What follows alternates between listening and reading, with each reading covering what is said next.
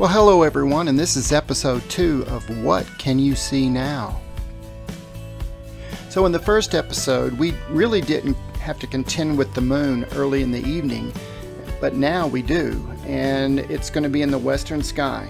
So generally, stars and open clusters are easier to spot when you have the moon about, but galaxies and other objects could be more of a challenge at this time. So in this episode, we're going to look at some of the same objects as well as new objects in this episode. So let's see what's in the sky now. You might as well look at the moon, especially when it's in its phases as it is now. So sitting in a chair looking at the moon is a great experience because you're going to see detail far more than what you see here. This is a simulated binocular view using stellarium, and that's my Quaker parrot Petey helping out. So our first object is M45. It's an object that we looked at in the previous episode, and it is a large enough object that most telescopes won't do it justice like binoculars will. So here we have an image taken with my DSLR. The highlighted area shows you Pleiades, and you notice it's not too far from Orion's Belt and Orion's Nebula. We have Sirius, the beautiful, gorgeous, bright star, and Betelgeuse, a wonderful red giant, and we have Rigel here. And we have an interesting asterisms right here next to the Pleiades cluster. And I'm really going through some effort here to really help you find Pleiades, because it is really well worth the effort to look through these through binoculars.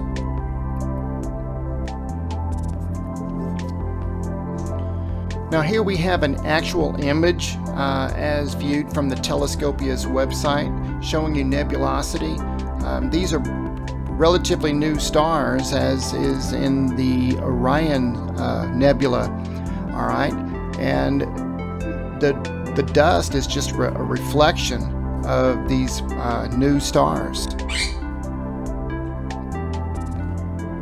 And here we have a view, what you can expect to see, minus some of the nebulosity, but this was the best view I could come up with from the Telescopia's website to give you an idea what to look for or what you're going to see with binoculars.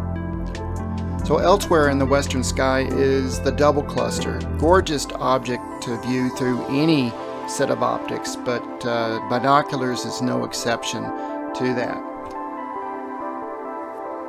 Here we have a view from Telescopius showing us a binocular view.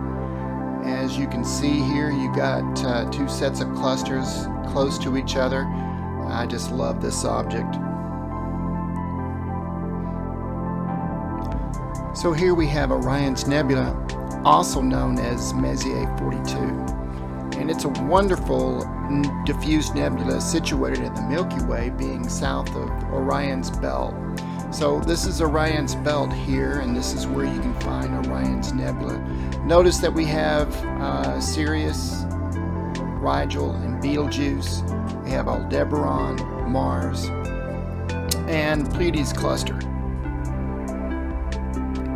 And this is just a whole lot to see, actually, in the southwestern part of the sky.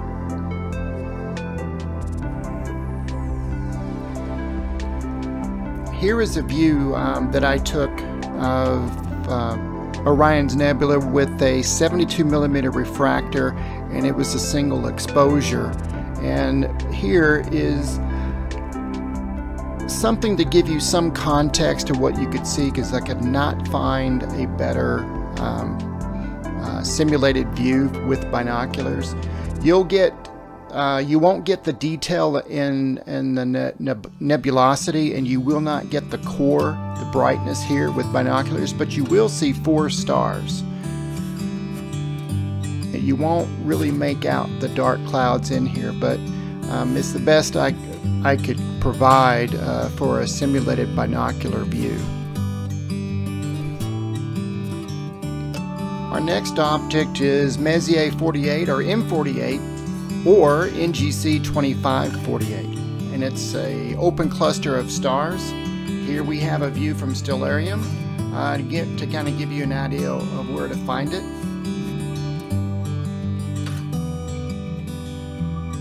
And here is another view of the M48 from Stellarium, kind of giving you a better view of the object.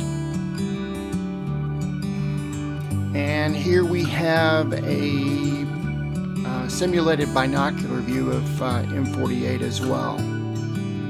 Next we have wonderful M35. It's a relatively close open cluster of stars in the west of Gemini, and it's near the moon, as you can see here.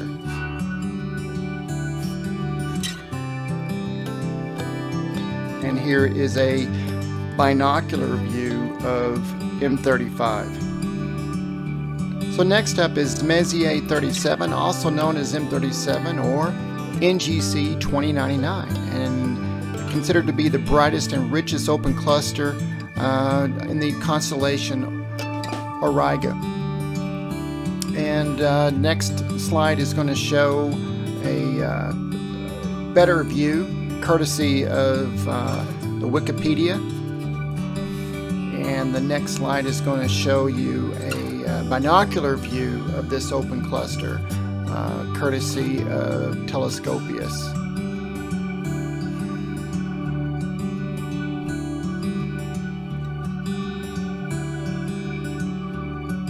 Next up, we have two galaxies that you can actually see. If you were looking through the telescope, you would actually see it in one view of the eyepiece. But you can also see these through binoculars, provided you're at a darker place where you can see the sky really well. In town it might be difficult to see.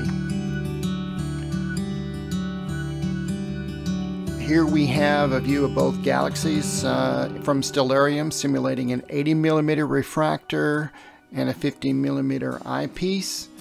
And here we have a view simulating a binocular view. Now, in binoculars, these objects will not be quite this bright, but definitely discernible.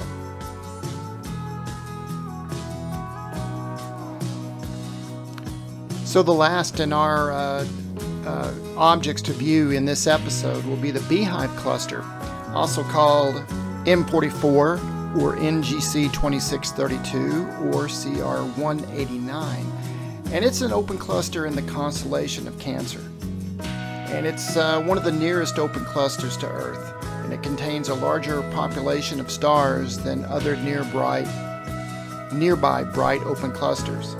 So, but notice here in Stellarium that it's going to be pretty high in the sky. Best to be viewed using a lawn chair if you're going to use binoculars.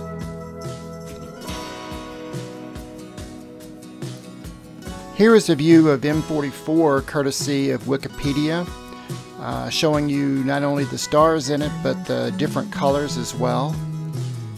And here is a view of M44 simulating a view with binoculars.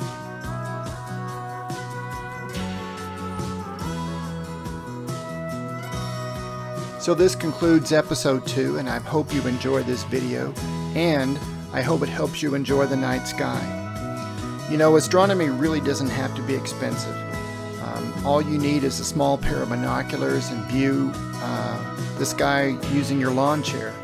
Simply look up and you'll be amazed.